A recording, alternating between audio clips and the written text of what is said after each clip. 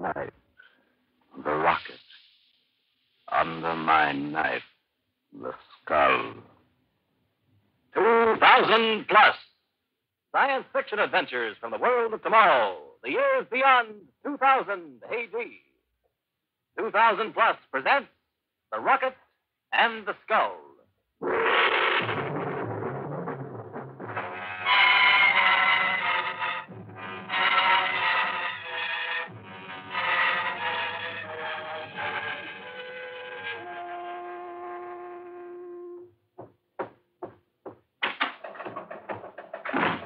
Lieutenant, have you heard from Colonel Bradbury yet? No, sir. I've been trying to for 10 minutes. We'll try again. Yes, sir. B for base to R for rocket. B for base to R for rocket. Come in, R for rocket. Every time Bradbury's more than 5 minutes late, I get the jitters. He's too important for this project not to know where he is every moment. Yes, sir. B for base to R for rocket. Come in, R for rocket. Try a scanner beam. He should be on the all-clear level out of Detroit. Yes, sir.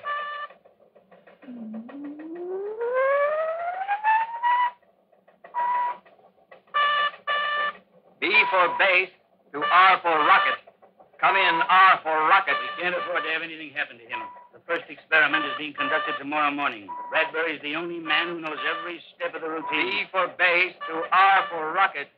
Come in, R for rocket. You're not getting him. Cut the scanner and return to standard beam. Yes, sir. Come in, R for rocket. He should have left an hour earlier, and he could have taken a scheduled flight. But no, he has to work up to the last minute and then fly his own plane to get here in time. B for base to R for rocket. R for rocket. B for base. This is R for rocket. Oh, there he is, sir. Beam contact at 14 over 6. He's about 80 miles out of Detroit. Give me that mic. Brad, this is General Hilton. Are you receiving me? Go ahead, General. What happened? We couldn't contact you. Had some trouble with my stabilizer. Thought I might have to land. But it's okay now. Are you sure? We can't have anything happen to you. Don't worry, sir. The first experiment is being conducted tomorrow morning. Everything is ready for you. Good. The entire general staff will be there. Maybe the president himself. Is there anything you want me to have done before you come in? Brad, anything you want done? Hello, R for rocket. I'm not getting a response. B for base to R for rocket. Come in, R for rocket.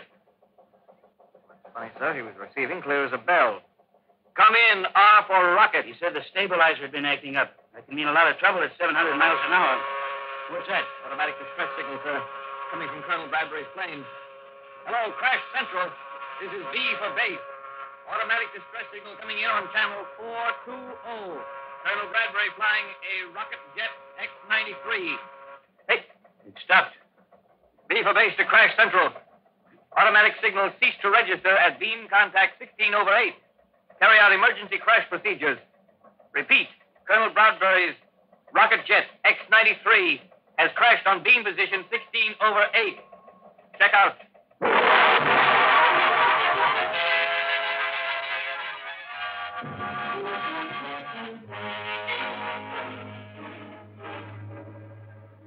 I'm glad you were able to get here, General. We're going to operate very shortly. Doctor, it's a miracle he's alive. It will be more of a miracle if he's alive 1 hour from now. You've got to save him.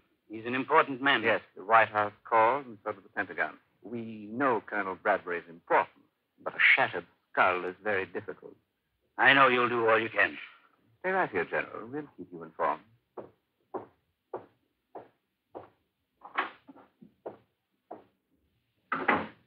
Well, it's out of our hands. I have the report from Crash Central, sir. Well? Apparently, Colonel Bradbury used the catapult parachute just before the plane crashed. Otherwise, he would have been killed instantly. When he was catapulted up, his chute didn't open. He fell into a group of trees. Poor Brad. It might have been better if he'd stayed in the ship. You heard what the doctor said? Yes, sir. A shattered skull. The one brain we need to carry out the experiment tomorrow, and this is what happened. So, clamp, sponge, scalpel, not fine brown nurse, clamps. Systolic, 80 over 40. Patient thinking, sir. More oxygen. Yes, doctor. Patient responding, sir. Good. Scalpel, sponge.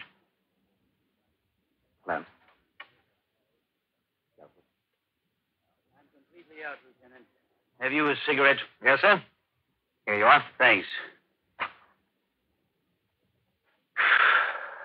Oh, this waiting. Waiting. It's been more than an hour. Brain surgery is very delicate, sir. May take another hour or even more. You carried out my orders to postpone the experiment? Yes, sir, until further notice. If Brad doesn't live, we'll have to start another man all over. May set the project back a year, and the year could be dangerous. Oh, you look surprised, Lieutenant. You don't know what this experiment's all about, do you? Well, I see the code name for it on the paper, sir, but it never has a description. After all, it's marked top secret. Maybe it's about time you were told. With Brad upstairs hanging on to life by a thread, I'm going to need a bright young man to give me some important assistance.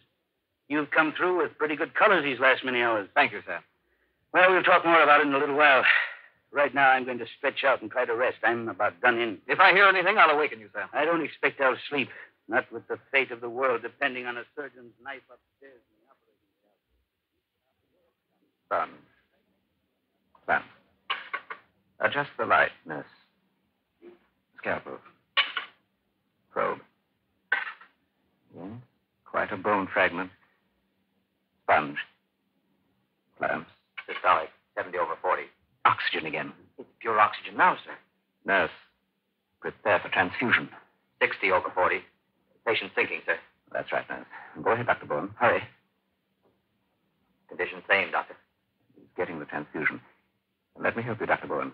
There. Well? Systolic, 80/40. Good. He's responding. All right. Scalpel. Probe. Now. Too nervous even to rest. How long has it been? Almost 2 hours, sir. 2 hours. Just about now, the general staff would be arriving, and Brad would be checking everything for the experiment in the morning. Lieutenant, have you any guess about that experiment, about what it is? Well, my guess is it's about a new kind of aircraft. Oh, why do you say that? Well, just because it's an Air Force project. Well, I wouldn't say you were warm, but you aren't cold either. The experiment and the reason it's so important concerns a rocket to the moon. A rocket to the moon? But why, sir? Why send one there? Who controls the moon controls the world. If we had rockets on the moon, we could compel peace on Earth. The United Nations would press a button and wipe any aggressor off the face of the Earth. That means space travel. You don't mean that we... No, Lieutenant, we haven't found the way to send rocket ships with human beings through space. Not yet, anyway. But the rocket we're experimenting with is a two-way rocket. It can land on the moon and return from the moon, all electronically controlled from the Earth. Sounds fantastic, sir. Oh, it's quite feasible, I assure you. But we have reason to believe that we're not the only nation thinking of this. Time is of the essence. Colonel Bradbury knows more about operating these rockets than any man alive. And just on the verge of the experiment, this has to happen. Shh.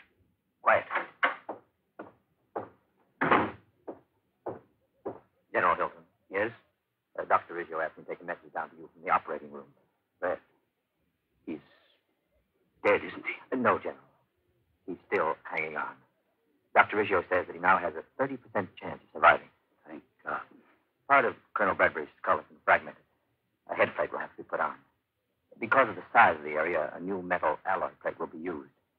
It'll take at least 5 or 6 more hours. Dr. Riggio suggests you go home, General, where you'll be more comfortable.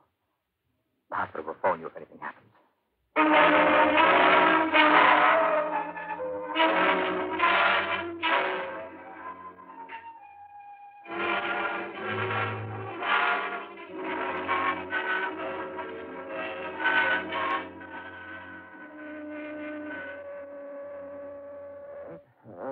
He's coming out of it. Colonel Bradbury, can you hear me? This is Dr. Riggio. Nurse, open the blinds a little. Yeah, good. Now ease his back with the pillow. I'll hold him. Fine, thank you. 10 days since the operation, and he's just now coming out of it. He's a strong man. Almost any other person would have died. Colonel Bradbury. Colonel Bradbury, can you hear me? The base rocket. The rocket. He's beginning to talk. Nurse, have Dr. Keyes come in at once. Stabilizer off. The rocket. General. Well, It's all right, Colonel. Take it easy. You called for me. The nurse said he was coming out of it. He's talking erratically. Typical stuff. Rocket base. That sort of thing. Well, it's technical jargon. Air Force lingo. Mars. Martians. Mars? Martian? They use all sorts of code names. Mars is probably one of them. I think in about 48 hours, he ought to be out of shock completely. We can call General Hilton. Tell him to come over day after tomorrow. Now, take it easy, Colonel. 6 months, and you ought to be in pretty good shape. Nurse, keep him comfortable. Dr. Keyes and I will leave now. Rocket. Stabilizer off. Wrong. Something wrong. Must call General. Call General Hilton. Mars. Martian. Mars.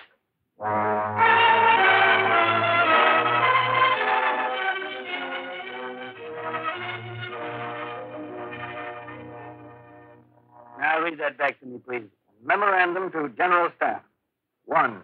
The new experiment is tentatively planned for April 3rd, 2000 plus 6. 2. All security measures have been taken. 3. Although severely handicapped by Colonel Bradbury's absence, newly trained specialists will endeavor to fill the gap. Anything more, General? No, Lieutenant. Sorry, I should say no, Captain. You like that extra, Bob? I certainly do, sir. Well, you've earned it, Bob. You've been a great help to me. Okay, note the memo was top secret and send it facsimile to the Pentagon. Oh, I'll take it. Never mind. General Hilton. Who? The President. Oh, yes, Mr. President. Of course, sir. Well, I've just prepared a memorandum, but that's only 2 weeks, Mr. President. We assumed about 60 days. Oh. Yes, sir. We'll work day and night to do it. Thank you, Mr. President. Captain, change the date in the first paragraph of the memo. The new experiment is to take place in 2 weeks. General, that's almost impossible. I know it, and you know it. But there's one man who doesn't know it, and he says it's got to be done. I'm not disposed to argue with the President of the United States.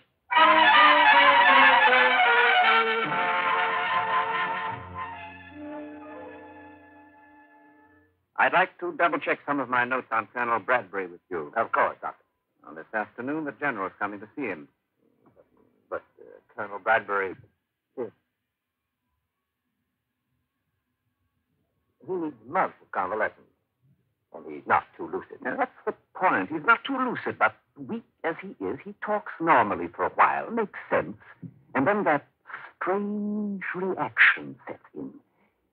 I've observed it myself 3 times. Well, head injury cases are quite unpredictable. Perhaps, but according to my notes, Colonel Bradbury's strange reaction has taken place always either at 10 a.m. or 5 p.m. Of the 3 instances I've observed, 2 have been at 10, 1 at 5. Well, that is unusual. And in each instance, well, I can see him now in my mind's eye. He's sitting along in bed, talking quite sensibly, although in a weak voice. Suddenly he becomes tense. He grimaces as if his head were in pain. He even clutches the bedclothes with tight fists. He appears to be rigid. Then, after a few minutes, invariably comes a flood of disjointed, disconnected sentences about messages, emergency, crisis, fate of the world, and Mars. Now, General Hilton is going to visit the Colonel this afternoon at about 5 o'clock. And you expect the Colonel to have another strange reaction? I don't know. Surely General Hilton realizes that a man who's had severe surgery I can't tell what the General will realize, but my fear is that he may feel the Colonel is not improving as well as he might, and he may call in other doctors. But we're doing everything humanly possible. That is the irony of the situation. I could have killed the Colonel in surgery. It would have been very easy. But where important government officials are concerned, I get worried. If we ever were investigated carefully, they might find out who you and I really are. And that would be dangerous. Very dangerous indeed.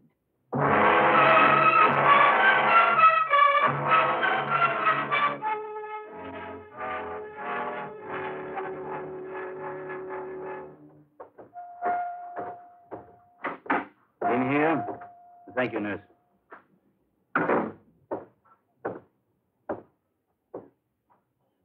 Hello, Brad. Hello, General. Understand you wanted to see me. I came as soon as I could. Sit down. Sure, Brad. Don't worry about me. Brad, we're rescheduling the experiment. Do you feel up to answering a few questions about it? Experiment. Something to tell you. Sure, Brad, sure. I know there's a lot you want to tell me, but well, you're still a sick guy, so suppose I just ask you a few questions and you answer them yes or no. That'll save your energy. Time. What time is it? Why, it's a few seconds before 5 o'clock. Why? Coming. Message coming. Message coming. What message? Trying to tell you. Couldn't tell anyone else. Mars. Martians. Mars? Martians? Trying to tell me what? Brad, for heaven's sake, what's the matter, Brad? Nurse! Doctor! Something's happening to Colonel Bradbury. Hurry! Hurry!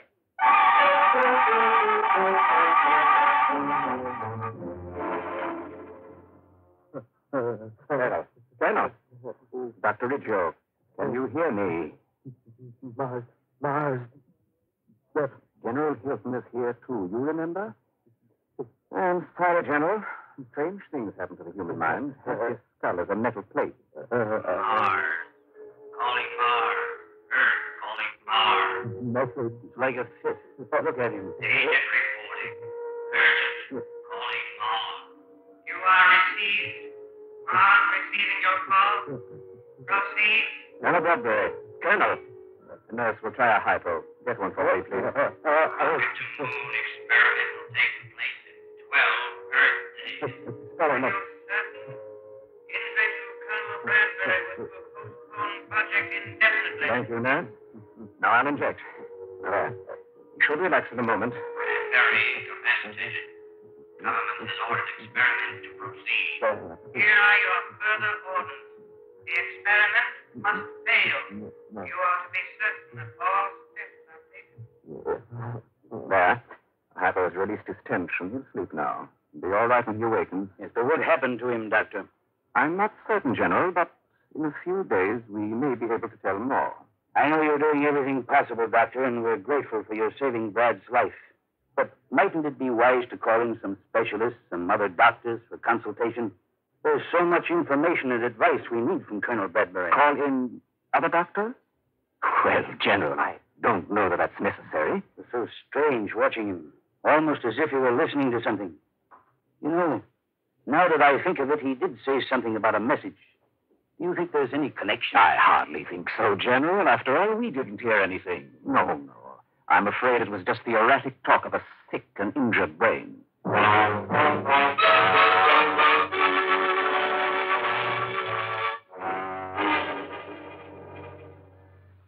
General, you really went through an experience watching the colonel like that. Captain, he was almost in a fit. Had some crazy idea he was getting messages. Messages? Just hallucinations. He was off his rocker for a while.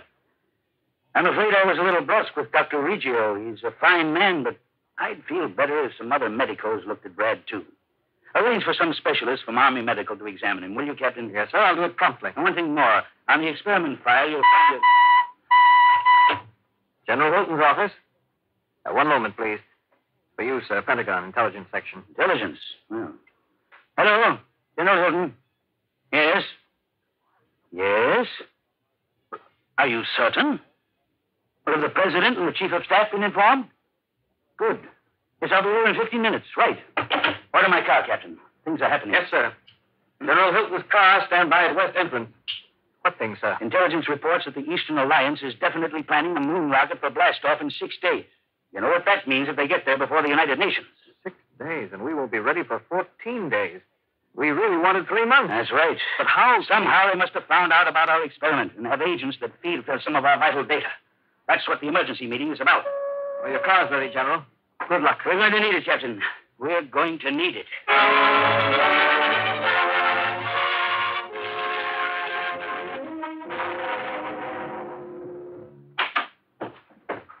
Keys.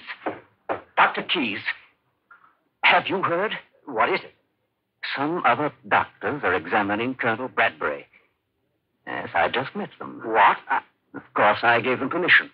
I had no choice. General Hilton requested it yesterday. Who are they? That's just it. Army Medical. Army. How you can be so cold and calculating in surgery and so nervous now, I cannot understand. Your record here is flawless. Your operation on Bradbury is superb. No suspicion will attach to you or to me. If we conduct ourselves in a normal and professional manner, what is the risk? But they are the Army. Now, that means an intelligence section. They have routines about these things. We have no choice but to keep up appearances. I know. But if they ever find out that we are the agents of the Eastern Alliance, that we have masterminded the theft of certain moon rocket data, they will be ruthless, Dr. Keyes. Ruthless.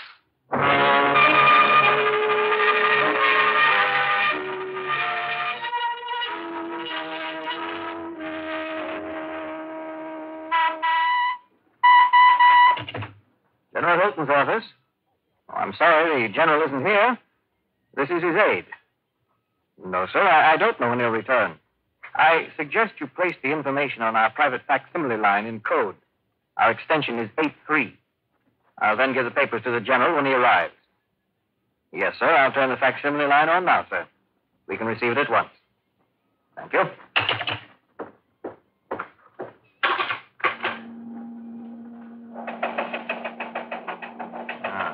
Coming in now. Report regarding Colonel Bradbury. Item 1. Good heavens, Dr. Riggio. Item 2. The metal plate surgically applied to Colonel Bradbury's skull. The metal skull plate. Martian voices. So that's what the colonel's hallucinations are. It's fantastic. There, the message is ended. We must move quickly. Very quickly. Military police. Hello, General Hilton's office. At Central Hospital, there are 2 staff doctors, Dr. Riggio and Dr. Keyes. Right. Place them under arrest at once. Hello? Message headquarters, please. This is General Hilton's aide. When the general returns, tell him I'll be at Central Hospital talking to Colonel Bradbury.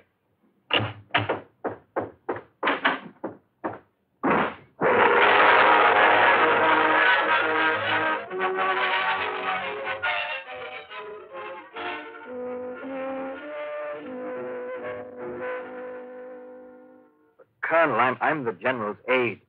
You can describe the voices to me. Now, what happened? My whole head vibrates. Very painful. Then I hear voices. What do they say? They're talking to Mars. Martians. Well, apparently the metal plate on your head somehow picks up certain high-frequency radio waves. At least that's the theory of the Army medical examiners. The Martians, they want to stop the moon rocket. Enemies from another world. No, Colonel, you can't really believe that. You must have misunderstood. The real enemies are the Eastern Alliance. But their agents have been caught. Their moon project won't take place for a long time as a result. Now, you just take it easy, sir. The Army's going to track down that wavelength that bothers your head. Then you'll recuperate peacefully. But, Captain, true. Excuse me, sir. It's almost 5 o'clock. I've got to be going, sir. Just take it easy, please.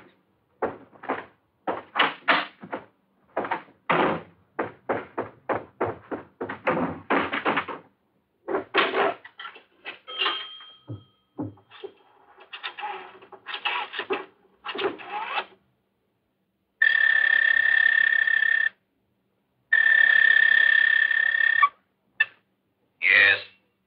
83. 38. 91. 19. Kronos. Kronos is 643. Your code is correct. Go ahead. Do not send the message to Mars on the regular wavelength at 5 o'clock. Hereafter, use the alternate wavelength. I will submit a report explaining how our communications were discovered. But you can report this. The Eastern Alliance agents have been captured by the Americans. This reduces the chances of the Earth sending a moon rocket from 2 to only 1.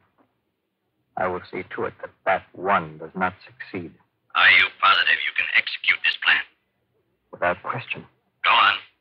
You may report to my superiors on Mars that their observation base on the moon is safe from discovery. Mars will continue to be the only planet controlling outer space. That is all. It shall be reported.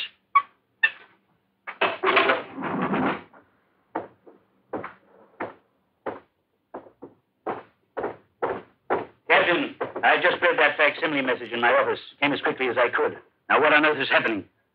Nothing on earth is happening, General. What are you talking about? Why, I mean, everything's all right now, sir, isn't it? The Eastern Alliance has been taken care of, and there's reason to believe Colonel Bradbury's weird hallucinations won't recur anymore. Oh, those are the two best pieces of news I've heard all day. Captain, I don't know what I'd do without you. Thank you, sir. I just try to do the best I can for my country.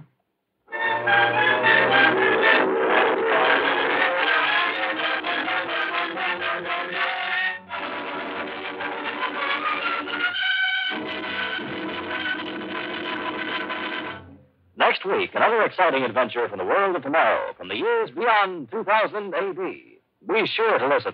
2000 Plus is produced by Dreyer and Weenolsen Productions Incorporated. In today's cast, Arnold Robertson portrayed General Hilton, Griffis was the lieutenant, Gregory Morton was Dr. Riggio, Nat Polen was Colonel Bradbury, and Merrill Joels was Dr. Keyes.